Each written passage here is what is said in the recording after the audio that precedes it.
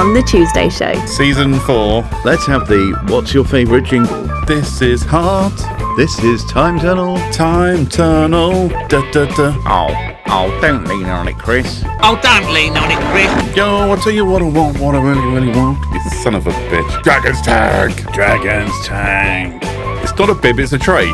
Welcome to The Tuesday Show with CJ and Ted.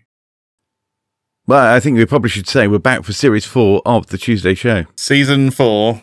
Series 4. Season 4.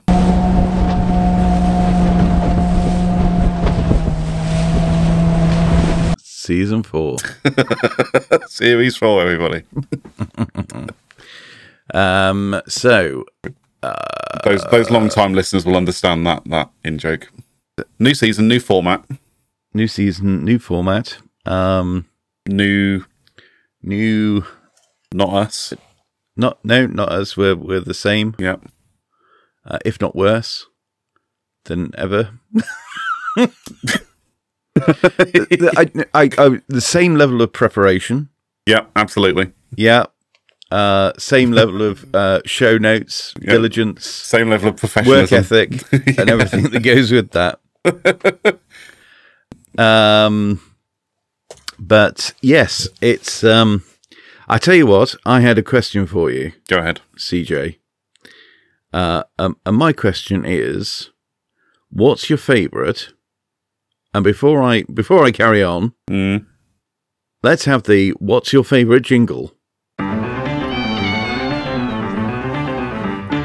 What's your favourite? Did you like that? I love that. That's excellent. Good All work. Right. Good work, everyone. Maybe actually, our first What's Your Favourite should have been What's Your Favourite Jingle? What's my favourite jingle?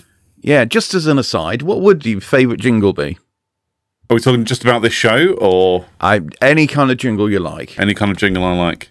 I quite like the station ID for Heart Radio. Actually, yeah. Don't ask me why. I just because it's so upbeat and cheerful, it just makes me smile every time.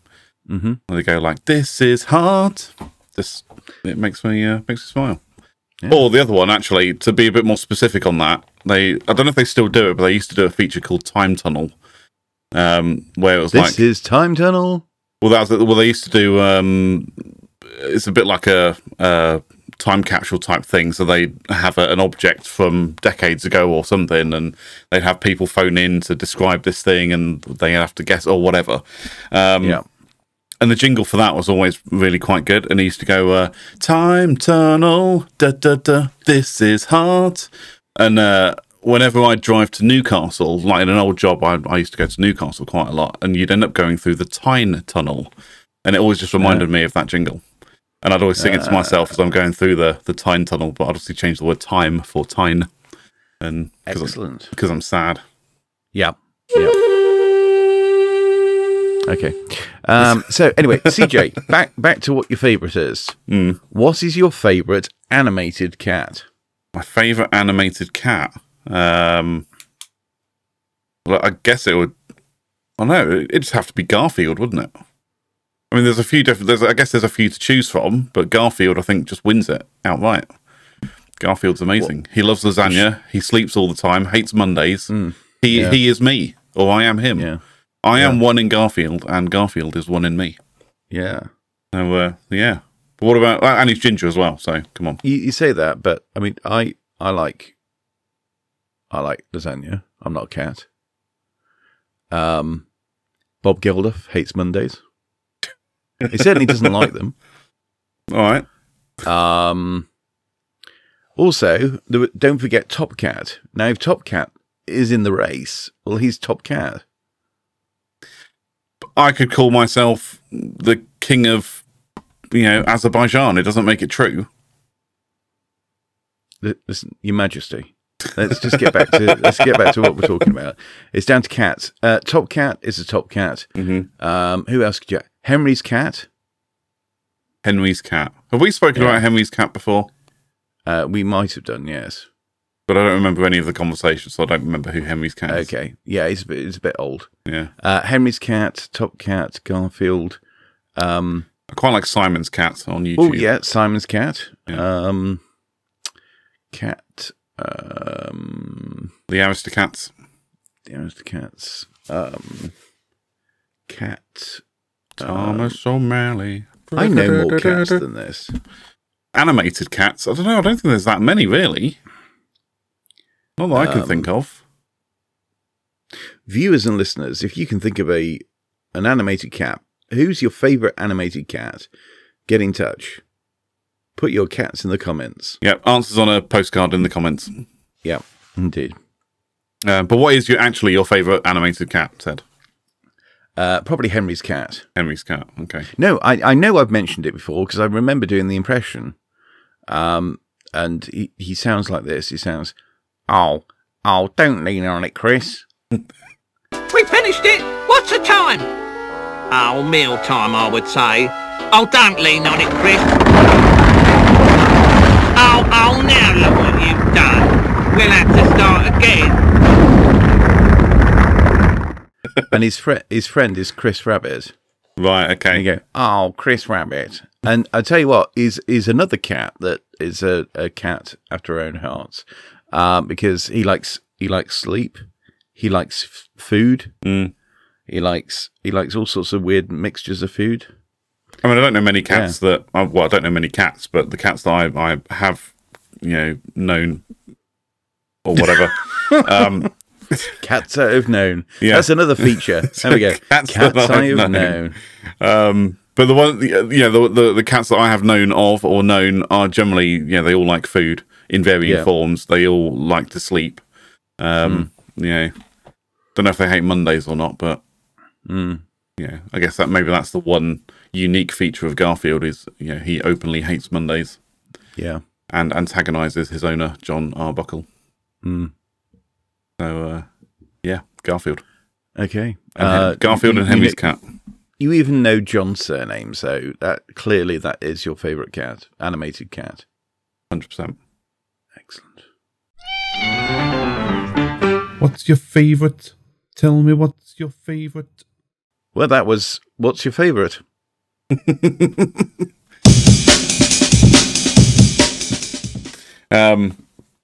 I'll tell you what, actually, I want to talk about. I'll tell you what I want to talk about, Ted. And that is... I'll tell you what I want, what I really, really want. Yo, I'll tell you what I want, what I really, really want. Anyway, sorry. Video doorbells. So, like doorbell cameras.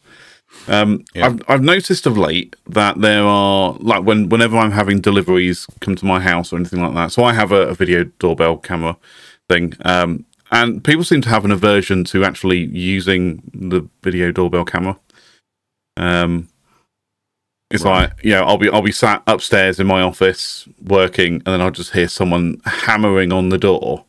Yeah. And I'm like, what the hell is that noise? And then I'll look at my phone, and there'll be a notification from my doorbell camera to tell me that someone's there, but not that they pressed the button to get my attention. It's just that they've detected a person, or it's detected a person. And I'm like, why don't you just press the doorbell? So I've taken now, so whenever I open the door, to just reminding them, I'm like, there's a doorbell just there. You don't need to, smash the glass in on my front door, thank you. Just press the doorbell. And they all kind of look at me a bit funny, and I'm like, what? Somebody said to me once, they were like, oh, I don't want my face on a camera or something like that. I was like, dude, you walked up to my front door. It's already there, so don't worry about it. It's already there. And you can't tell me that you go through life not ever being captured by a video camera. It's just not possible all the time. Yeah, it's just not possible this day and age. Yeah. So just press the doorbell, and then that way you won't disturb my neighbour by trying to smash the glass in on my front door. Yeah. Do you know what? I don't think this is about what do you call them? Video doorbells, or the Ring doorbell, or I don't think it's that. I think it's just doorbells in general. Yeah, maybe. Because if you're a delivery driver, you want to get there, do your delivery, move on to the next one. Mm-hmm. You're not messing about. You're not going to visit friends. So the chances are a lot of houses have got doorbells that don't work. Yeah, probably. You haven't got a battery in, it's not plugged in, whatever. It's switched off for whatever reason.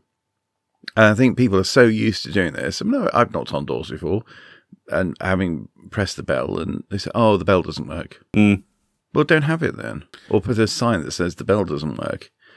Like, have you been waiting long? Yes. Oh, the bell doesn't work. Bell. Yeah. Like why not put a little note on the door then? Say, sorry, bell does not work. yeah. Or just get rid of the bell. Or take it off. Yeah. Just get rid of it. This is when people come to a door and say, yeah, the bell never works. We'll take it away then. Well, when I moved into this house, there was a doorbell thing on the outside of the front door. Yeah. And I remember, kind of pressing it to test it, and nothing happens. And I'm like, okay, so unscrewed it from took it off the thing to, it's wired in, screw it back on. Then I could trace the wires back through and see where they come out. And there's a big box just on the inside of my door, obviously the sounder is.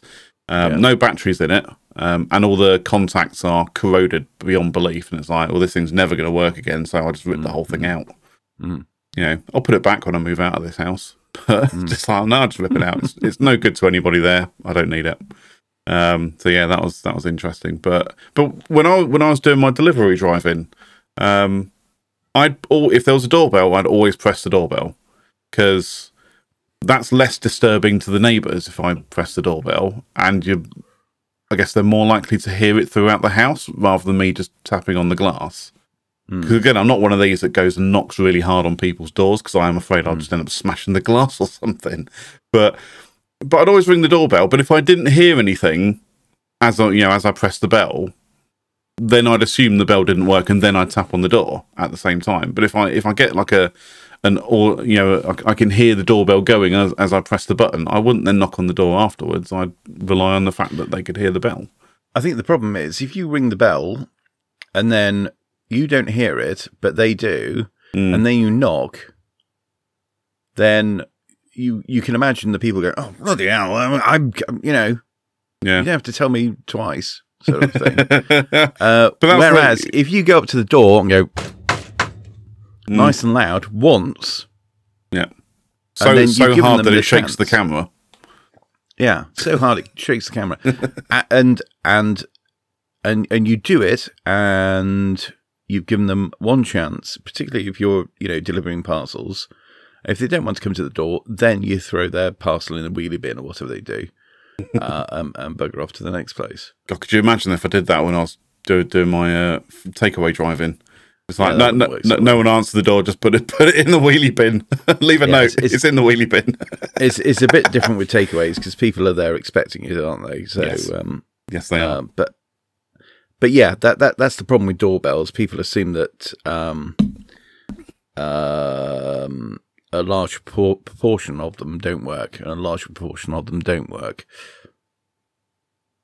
I mean, I get it, and I understand kind of the thought process off the back of that, but still, it's like, just try the doorbell first. But especially with video doorbells, and Ring in particular, but others do it as well, that they generally give you audible feedback once you press the button, so you know whether it's working or not. The downside to it, though, so I had a Tesco's delivery the other day, and the guy had pressed the doorbell, but my phone was on silent and in my pocket in loose-fitting trousers, so I neither heard the doorbell nor felt the vibration of my phone in my pocket. So I had no idea that he was there. It's an astonishing story. Yeah. That you managed to purchase some loose-fitting trousers. You calling me fat, mother? You son of a bitch. Anyway, you didn't hear it. No, so I didn't hear the doorbell go on. So, because I don't have like an internal sounder for the doorbell, it just goes straight to my phone or my tablet. But both of which tend to live on silent anyway. So, because I don't like random noises going off around the place. So, yeah, there you go. End of that story. Cool story. It rings a bell. Really? Bruh. Anyway, now it's time for our new feature, Dragon's Tank. Dragon's Tank! Blue sky thinking, innovation, business, commerce, networking. Welcome to Dragon's Tank. Dragon's Tank. Dragon's Tank. Dragon's Tank. Right, on this week's Dragon Tank, Dragon's Tank, Is it Dragon Tank or Dragon's Tank? Dragon's Tank. Does it belong to the dragons? It does, yeah. Yeah. So, would you like to describe for the audience what Dragon's Tank is? It's an opportunity for us to showcase some of the greatest ideas that we've got. And this week on Dragon's Tank, I shall present the chest tray. Now, the chest tray came to me whilst I was sat on my sofa watching some trash TV with a burger and fries from my local takeaway. And I thought to myself, I need something that I can just like hook around my neck, but then be able to adjust the angle on so it rests on my chest, but then it sits flat. So no matter what angle I'm sat at, the tray will always be flat, and then I can put my plate on there and shovel food into my face. So therefore, I give you the chest tray, which will hook over your head as described, and has an adjustable like leg swivel thing underneath.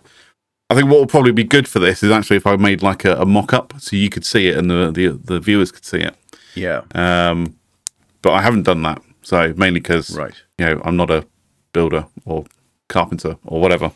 Yeah. But not much of an inventor either. No, clearly. But imagine a lap tray where it's got the nice beanbag thing on the bottom, so it sits nicely in your lap. Now, for me, I mean they're good, but for me, because my stomach sticks out so far, I can't really lean over the tray that well. So it would be useful if I could have something that sits, hooks around my neck and then kind of just rests itself on my chest whilst I'm sat down, and I can eat without fear of dropping stuff all over the front of my clothes. So basically, you want your tray, therefore, you want your food as close to your mouth as possible. Yeah. To reduce any kind of spillage or, in fact, delay getting food into your face. Exactly. That's the real reason. I just want zero delay from plate to face. That transition time is crucial. So I've got a question. Go ahead. How would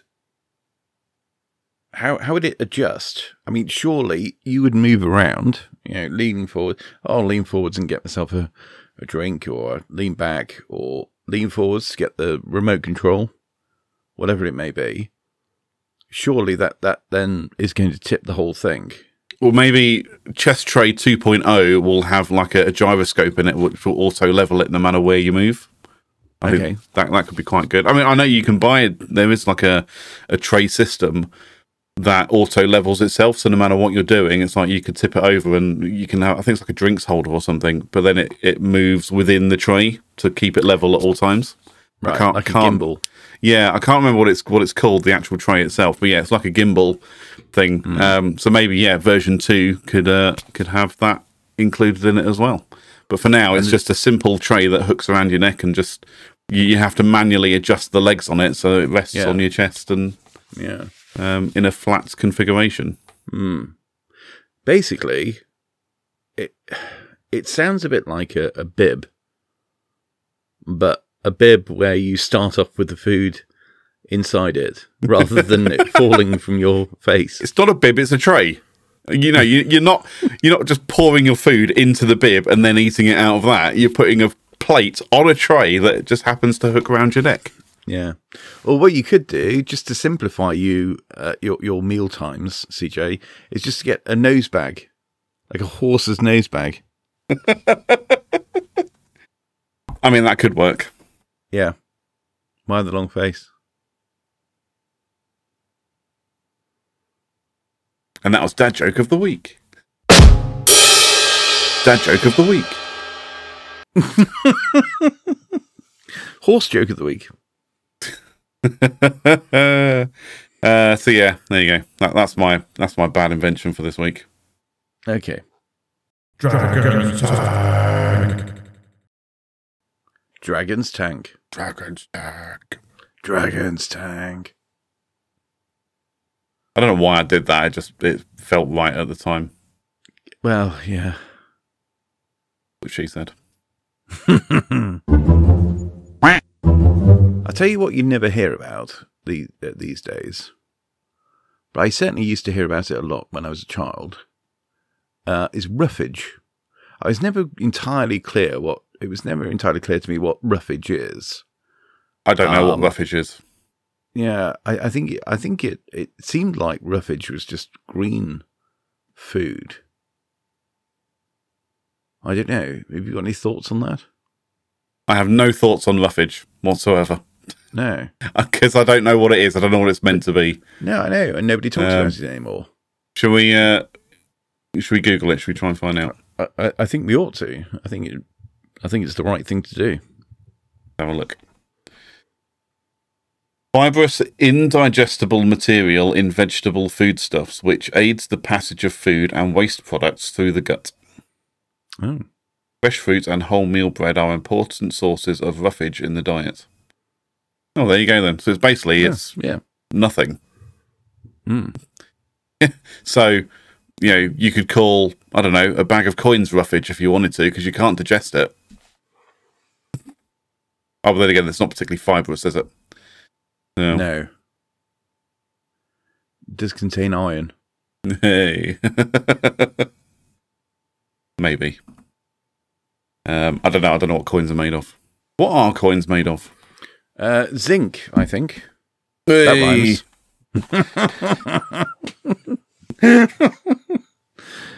Fantastic. So you Do you know what? I think on that rhyming bombshell,